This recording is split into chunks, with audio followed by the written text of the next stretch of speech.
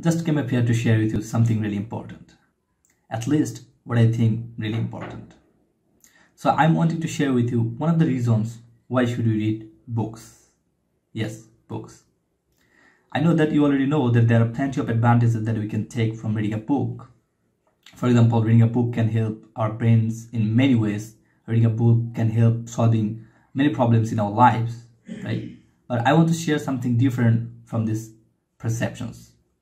Look, an author or a good book usually takes 1 to 3 years on average to be published, right? And it takes years of experiences, years of efforts for an author to publish a book eventually. So someone's putting his or her writing on his or her books to publish, and we can take them just within a month.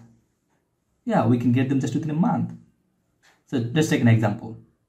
Suppose we have read 30 books from 30 authors, individual authors. So let's take 3 years of experiences for each. So 30 multiplied by 3, so it becomes 90 years of experiences that we can get from a couple of months, right? So should we miss these chances? No way.